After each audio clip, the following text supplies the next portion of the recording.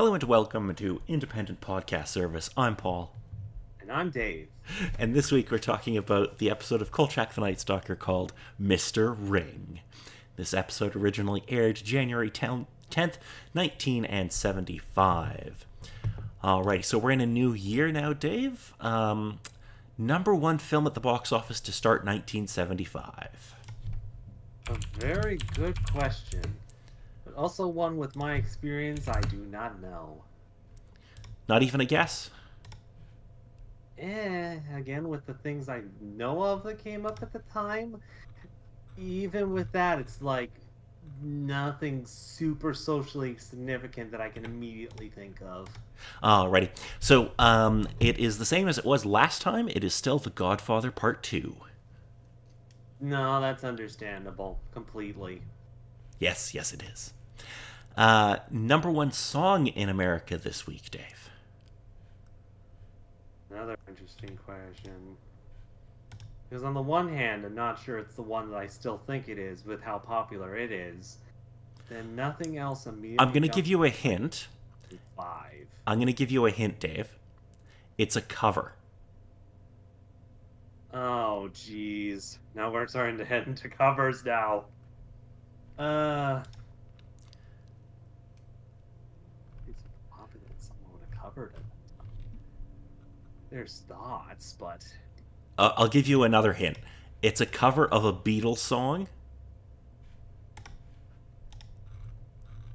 Pretty much the only one thing that popped up in my mind is the... Not sure of the title exactly, but it's the Here Comes the Sun one. Dave, you know I know nothing about the Beatles, right? Duly noted. It's a Beatles song covered by a Beatle. Maybe that'll help a little. You'd think so, but sadly, no. I still got nothing. It's Lucy in the Sky with Diamonds by Elton John. No, that makes sense. Alrighty. And I figured quickly, because we did 1974, so we're going to do 75. We're going to talk about the video games of 1975. Oh my gosh, we have new video games in 1975? We do. Or do we essentially just have all the games from 1974 that everyone else and their grandma decide to try and make another version of to sell in 1975? Well, you know. Let's go through it. So these are all obviously arcade units. And we're going to go through the top 10 selling arcade cabinets of the year. So, number one is Wheels/Wheels 2, also known as Speed Race, developed by Taito and manufactured by Midway, which is obviously a racing game. Yes, because nothing screams arcade game like a video game cabinet with a steering wheel. Yeah, it was a good gimmick to get people to play. Number two is Tank/Tank 2 by Key Game, developed by Key Games, manufactured by Key Games, and that is a maze game. Okay. Because the first thought was just the typical tank sort of one, but yeah. I think it is, but like you have to like guide your tank through like a maze to get to an objective or something. Mm-hmm. Is kind of what it looks like. So 3 is possibly the greatest name for a video game ever. It's called Flim Flam. On the one hand, you're not wrong. You're not wrong. It is a banger. But additionally, it's one of the particular things that leaves me asking, what? It was developed and manufactured by Meadows Games, and it is a Pong knockoff. Well, I suppose if someone had to rename Pong to something, they could come up with worse names, I suppose. Next up is Grand Track 20, which is a racing game developed and manufactured by Atari. No, that's understandable. Next is PT-109, which is a shooter manufactured and developed by Micro Games. Yes. After that, we have Avenger, which is developed and manufactured by Electra Games and is also a shooter. No, that also makes sense. Next... If it was... No, that still might be a ways away before really going to the uh, machine type games that have the actual gunman attached to them. Oh yeah, I don't think those came around until maybe like the 80s. Yeah, not till then. That was probably like 5 or 6 years off still, yeah. Hmm. Next up is Crash and Score, manufactured and developed by Atari, and that was a driving game. Next up is Gunfight, also known as Western Gun, which was developed by Taito and manufactured by Midway, and that is a shooter game. Because of course. Yeah, yeah. Next up is Jet Fighter, developed and manufactured by Atari, which is also a shooter. Shocking. So, Next, is it the typical gun shooter or more so of the asteroid shooter shooting things off the screen? it is hard to tell from the poster. Hmm. From what I can see, it looks more like an asteroid style kind of thing. Mm-hmm. Oh, okay. Wait, there's a gameplay synopsis here. Let me see.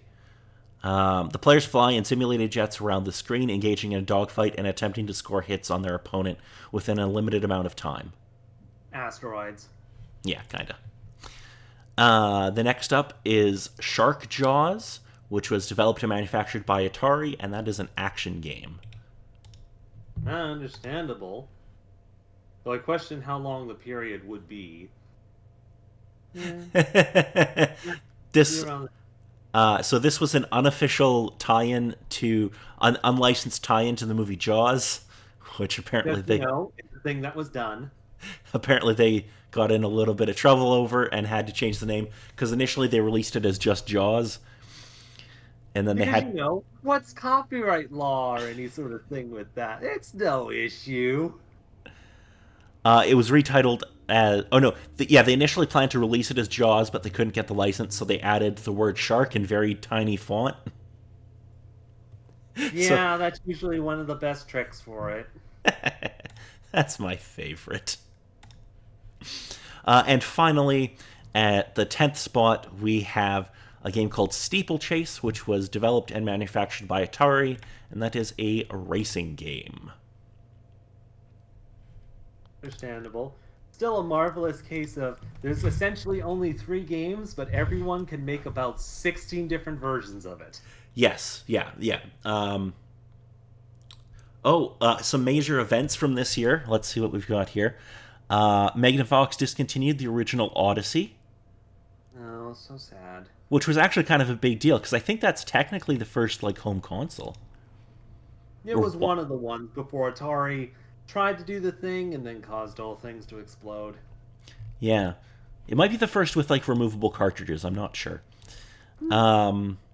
Let's see. Who cares about that? Sega, who at the time made an arcade game called Bullet Mark, which changes... Oh, they just changed their logo. Who cares? Well, with Sega, how fairly still and set within the gaming sphere it kind of is. Kind of probably getting its first steps to getting really into the console section of things. Yeah, I'm not sure. When did the Master System come out? Because I feel like that's not for a good couple of years, right? Might still be a couple of years, possibly around the mid-'80s or so. Master System was released in Japan in '85. Mm-hmm. And it's still going in Brazil, by the way. You can still get them there, apparently. Nah, that's understandable. Here's an interesting thing. This will be the last thing I'll bring up, and then we'll move on to what we're actually here to talk about. Indeed. But Nürburgring, which was a game developed in Germany, was the first-person racing game, and that was released this year. It was like an arcade cabinet stood up where you had the steering wheel, and it was like a first-person game. That's kind of cool. Yeah, it usually seems to be the case with Tetris and a couple other things. Always good work from the Germans. Alrighty. So, let us move on to Kolchak the Night Stalker. Alrighty. So, this episode...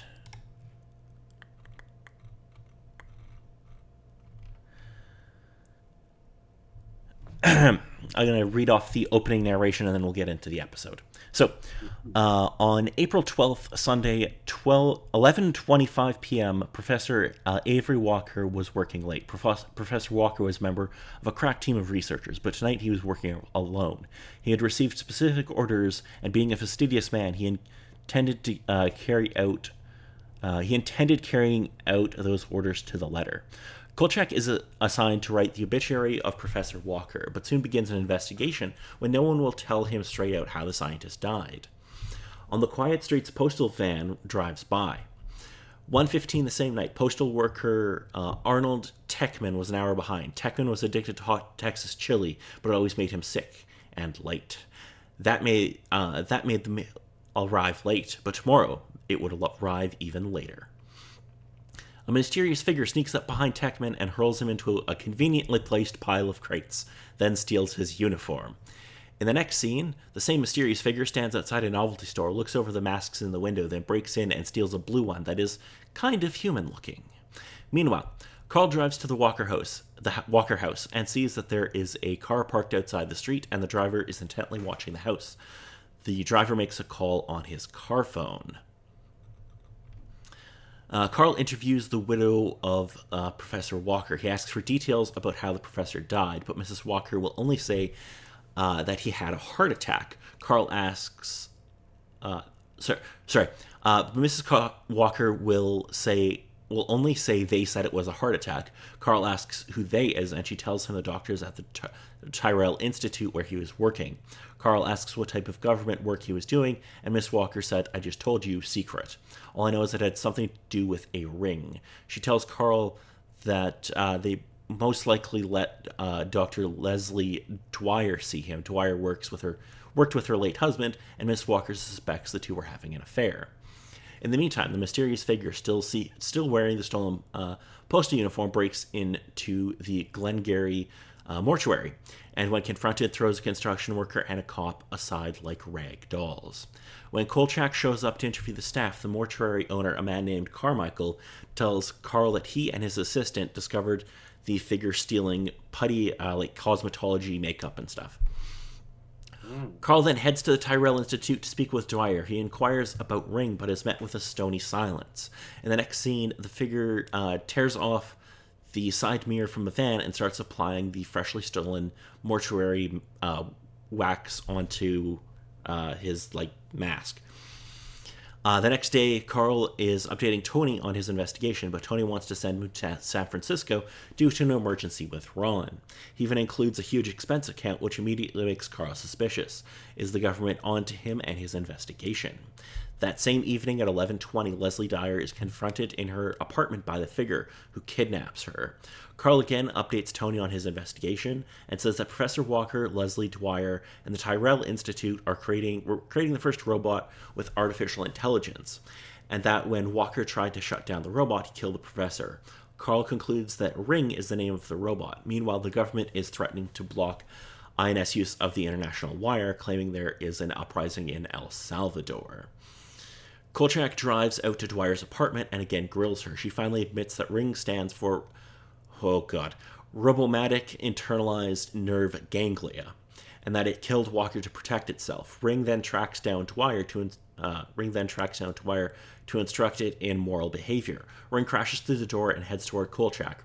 Dwyer tells Ring to stop, and it does. Several cop cars and army jeeps arrive surrounding Dwyer's apartment, and the colonel calls for everyone to surrender. The soldiers advance on the robot, who goes haywire and starts attacking them. One soldier shoots Ring in the chest. Kolchak takes several pictures, but is dragged away by the soldiers and is drugged. In the end, Carl is sitting at his desk, tape recorder in hand. "I can't even be sure that the events ever happened the way I told them. Perhaps when I'm completely back in this world, I'll turn on this tape and not believe any of it myself, but I doubt it, because I believe that somewhere, someplace, they or someone else will put some other Ring together without the help of Leslie Dwyer, and who will program him then." So that was the episode we watched, and what did you think of it, Mr. David? It's always definitely interesting with them going more into a robot story, especially with it gaining sentience. A decent dozen of books have most likely been published with this kind of idea in mind. Mm. And it's definitely interesting with how the story sort of started up, sort of going with the idea of how is this robot functioning and what is its thought process of how it's supposedly going through things and whatnot. But especially with the interactions with Kolchak once he meets it, that he runs through the basic simple questions. And interestingly, the simple questions: what's the time?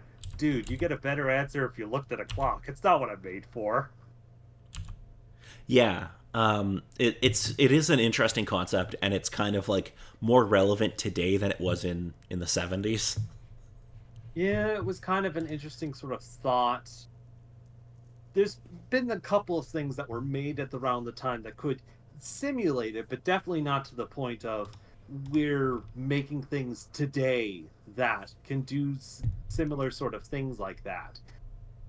Yeah, no, I think it's a pretty good episode. It's one of I think it's one of the ones that like is kind of let down by the technology of the time because the robot does not look convincing. It is very clearly uh, a man in a bodysuit with some stuff stuck to his face. Yeah, yeah. Again, that can't be helped. Yeah, But no, I totally. but I think one of the interesting sort of bits that they went with was, I think, a simple one of it is the mindset of a young child or something just starting but not really having a real concept of how things work. It doesn't understand how strong it is, uh, how to react to certain stimuli, and especially with a couple of Kolchak's questions after he speaks them. They're good questions to ask, but I question whether or not it's the best to ask. Like, how do you tell something good, something wrong from right? The Yeah. robot's just left wondering. But it is interesting enough for the concept of this is probably decent enough sort of thing to go along with the story. But of course, the main finance behind it is the military, which is Yeah, and like the professor even says like, well, that's not a fair question to ask him because like none of us could really answer like how do you determine what's right from wrong? Like you can't give like a concrete answer to that question. mm, Yeah, no, I like this episode more than I remembered actually. okay. I remembered it being one of my lesser favorite ones.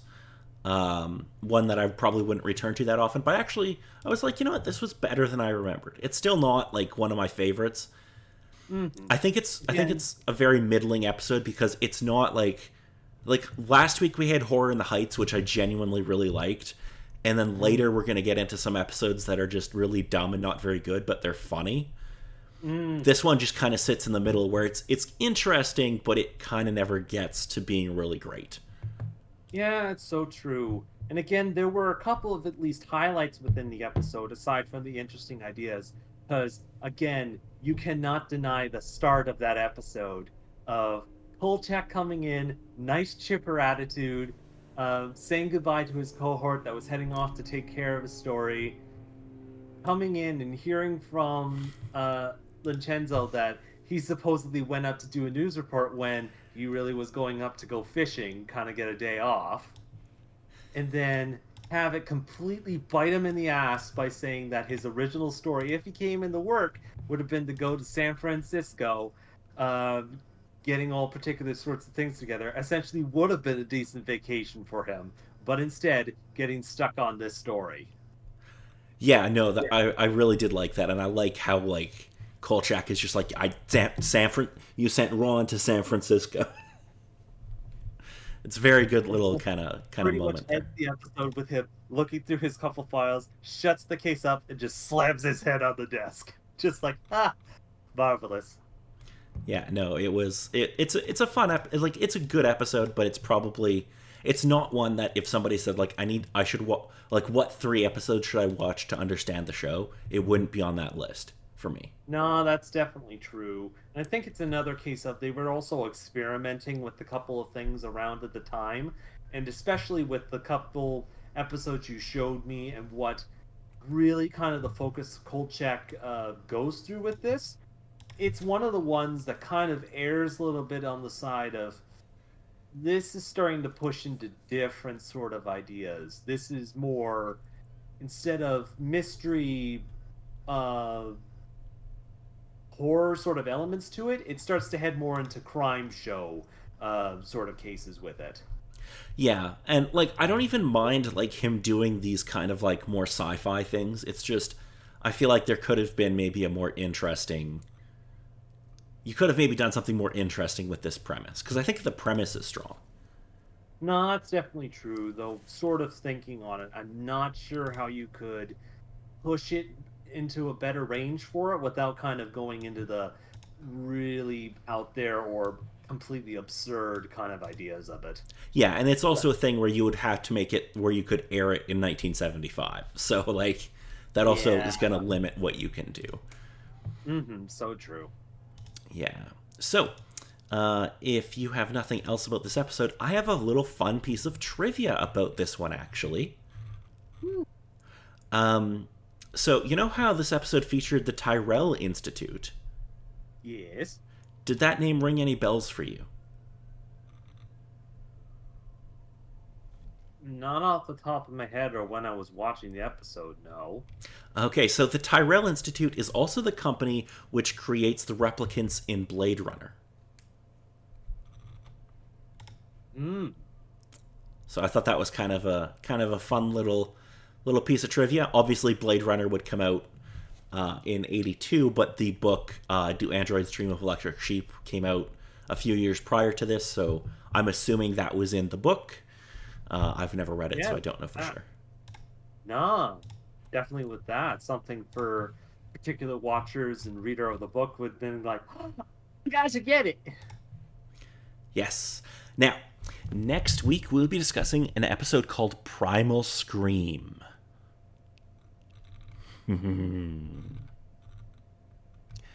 So, we're going to be going on a Arctic oil expedition where ancient cells are discovered that give rise to a carnivorous life form and a cover-up. Dun dun dun. Definitely indeed.